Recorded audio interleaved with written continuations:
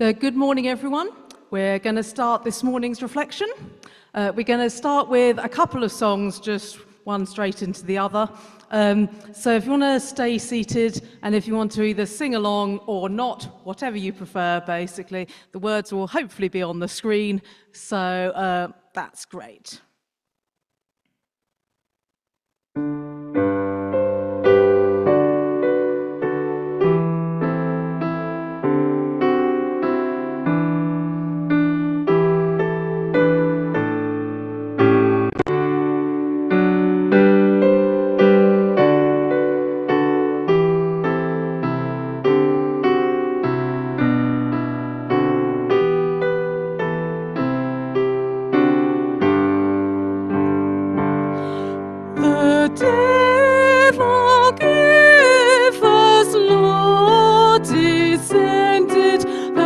Darkness falls at thy behest. To thee our morning hymns ascended, thy praise shall sanctify our rest. We thank you that thy church unsleeping as earth rose onward into light, through all the world our watch is keeping, and rest not now by day or night. As our rich continent and island, the dawn leads on another day.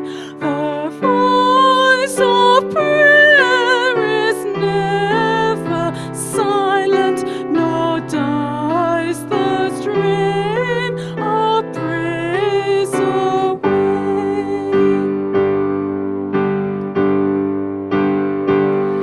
The sun that bids us rest is waking our brethren 'neath the western sky, and up by our fresh lips are making thy wondrous doings heard on high.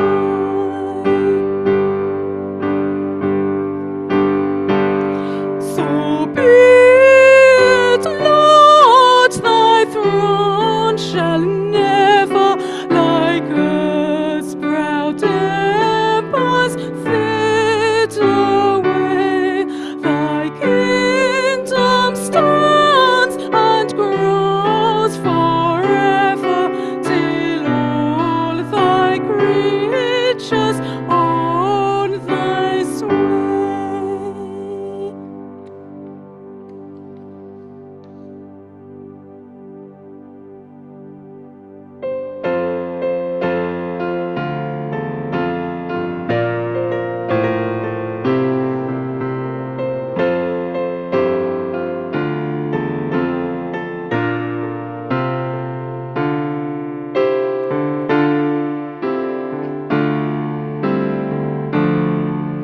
Your hand, O God, has guided your church from age to age. The tale of love is written for us on every page. Our fathers knew your goodness, and we your works record. And each of these bear witness. One church, one faith, one Lord. One church, one faith, one Lord of life. One Father, one Spirit, one Christ. One church, one faith, one Lord of life. One heavenly King, Lord of all.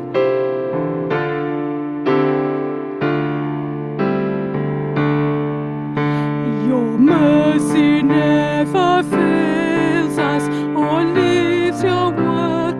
begun. With your right hand to help us, the victory shall be won. And then with heaven's angels, your name shall be adored. And they shall praise you, singing, one church, one faith, one Lord. One church, one faith, one Lord of life, one Father, one Spirit, one Christ. One church, one faith, one Lord of life, one heavenly King, Lord of all.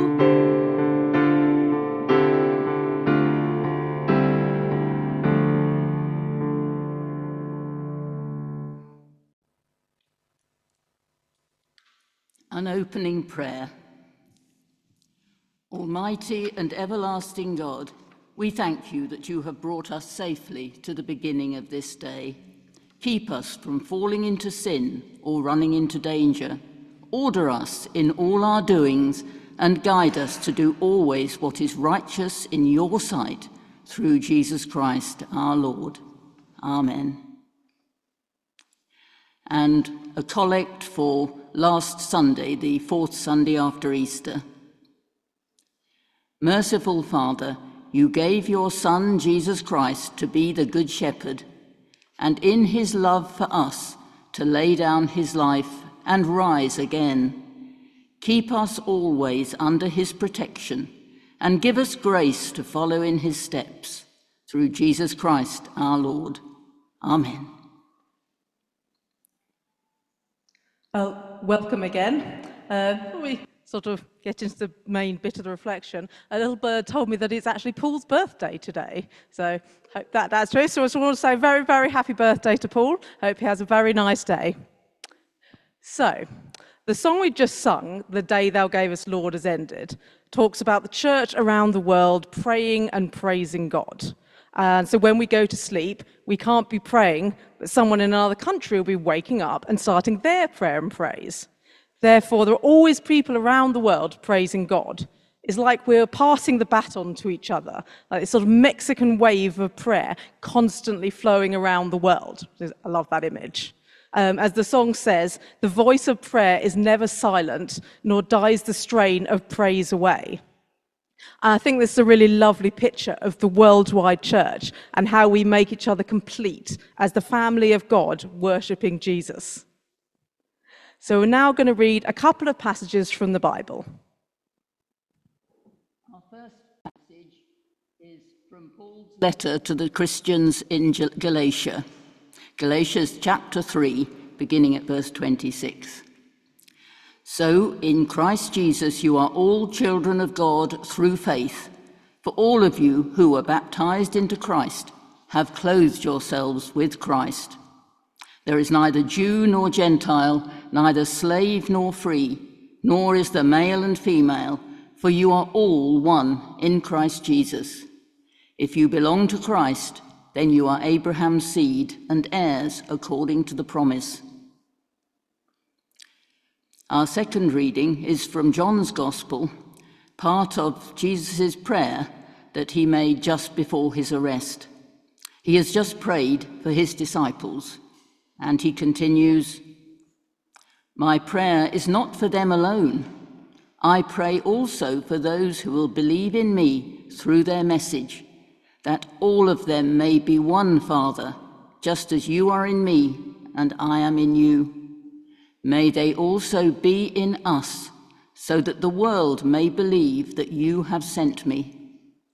I have given them the glory that you gave me, that they may be one as we are one, I in them and you in me, so that they may be brought to complete unity.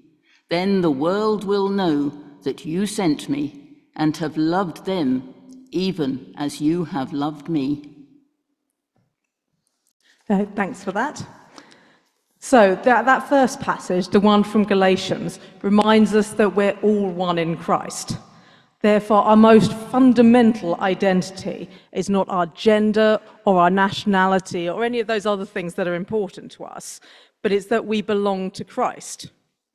Whatever differences we might have with other Christians, the most important thing is our joint identity as children of God.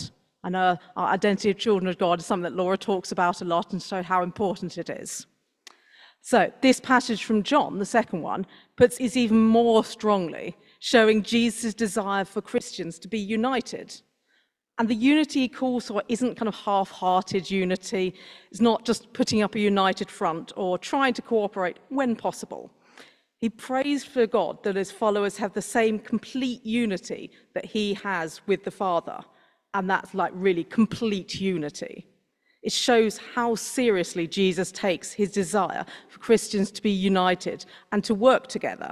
And it is a massive challenge to us. Church unity can be a difficult topic. There are sometimes instances of churches where there is serious false teaching, which we believe is happening, or where we think they're causing harm to others by their behaviour. Or there may be abuse or harm being carried out by individuals, which sadly we've heard a lot about in recent years. So church unity shouldn't be used as an excuse to cover this up, which again, it has been in the past. So it's really important not to use that as an excuse. However, in general, Christian unity is something we can all strive for. So what does it mean for us? So there are variations in beliefs of different churches and in the way they do things. However, it is important to consider how important those differences really are. As long as we're united in our belief in the good news of Jesus, we should still be able to work with other churches and share Christian fellowship with them despite our differences. Last year, I visited some friends and went to church with them. When I arrived at their church, it kind of slowly dawned on me this was a church that used incense, and really, really used incense to excess. And I really don't like incense. I just don't like the smell, and it can kind of give me headaches. However, the thing is that for other people, incense draws them deeper into worship, and they really like it. So it's great that churches exist for those who do like incense and find that helpful. And it's also really great that churches like St. James exist for people like me who don't like incense. But they're just different ways of worshipping. We can be quite quick to dismiss people from other churches who do things differently to us or have different beliefs. Somehow one little difference can make us just dismiss everything about them. But the passages we read challenge us to consider whether these differences are really that important. Should we be making more of an effort to work with other churches as the unified Church of Christ? And can we actually learn from practices of other Christians of churches if we really sort of take the time to find out why they're doing those things? This can actually help us to deepen our own faith and to just deepen our understanding of other Christians and where they're coming from. So how can we put Christian unity into practice? Firstly, we can be united as part of the worldwide church. We can pray for Christians around the world, especially those who are being persecuted for their faith. Sometimes there are even opportunities to send support and messages of support and encouragement to other churches in other parts of the world. Some people might get the opportunity to visit them in person. Secondly, we can unite as part of the local church. And there are many ways in which churches in our areas are working together, which is amazing. We've had some joint fund days and prayer initiatives. We've sent out joint publicity leaflets, and our birthday boy, family worker Paul, has coordinated some joint youth work and various things like that. And Rev Laura is brilliant at doing this kind of thing, organising regular get-togethers for local clergy, organising lots of stuff to help the churches coordinate more. The churches have also been heavily involved with the night shelter and the local food bank. So there's lots of stuff already happening, but so much not only that we can get involved with, but there's always more we could do. Thirdly, there's unity and cooperation within our own church. I think people don't always think of that when they think of church unity. But unity doesn't mean agreeing on everything or being clones of each other, which is a good thing. And it certainly doesn't mean that you can't ask questions or debate topics or have different views or styles. However, a church where people don't work together will have much less impact on the community and will just be a less effective witness of Jesus. So at St. James, as in any family or community, we need to find ways to cooperate, to listen to one another, and to manage our differences. Unity is also seen in supporting each other's needs.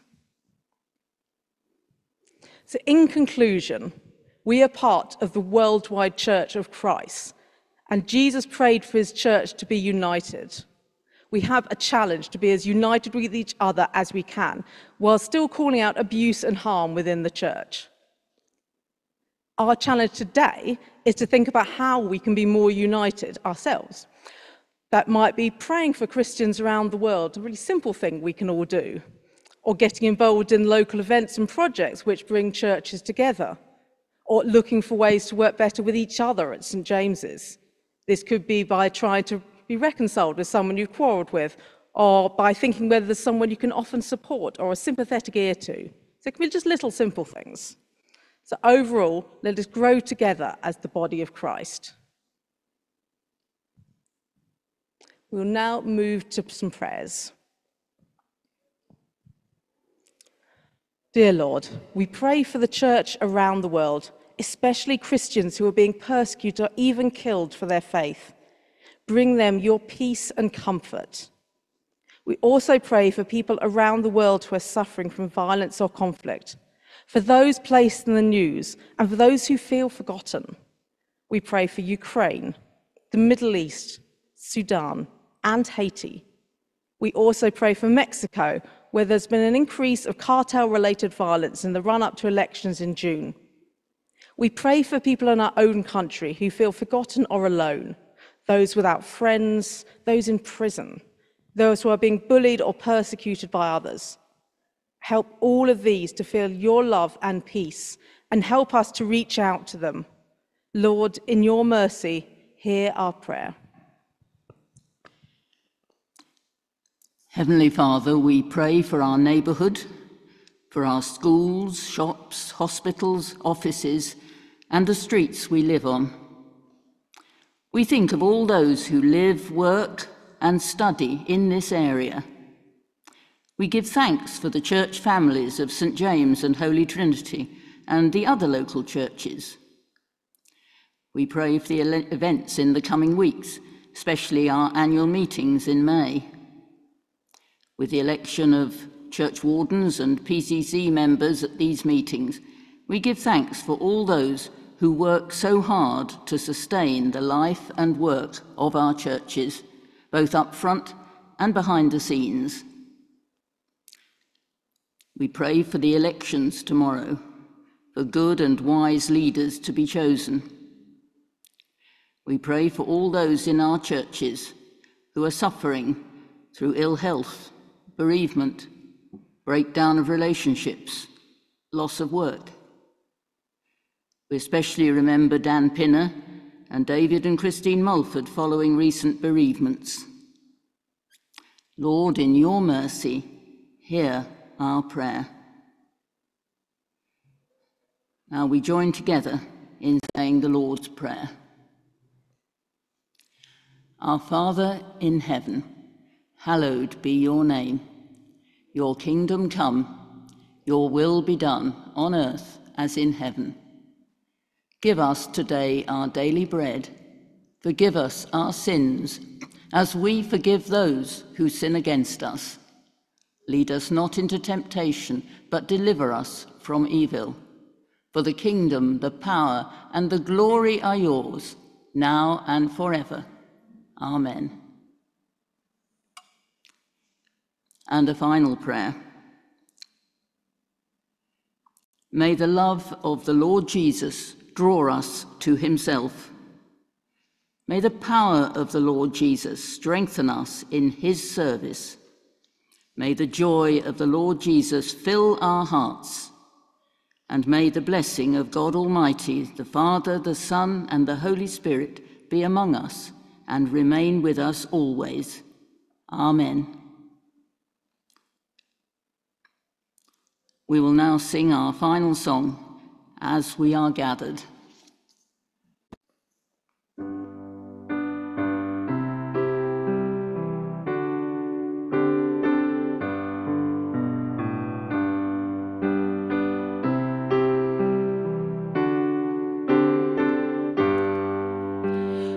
As we are gathered, Jesus is here, one with you.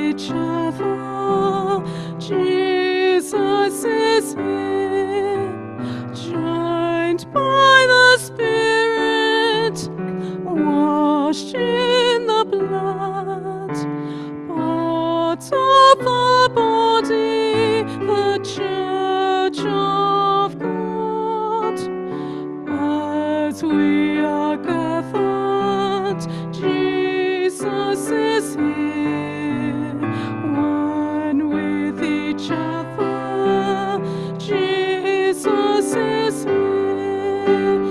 As we are gathered, Jesus is here, one with each other. Jesus is here, joined by the Spirit, washed in the blood, part of the body, the Church of God. As we are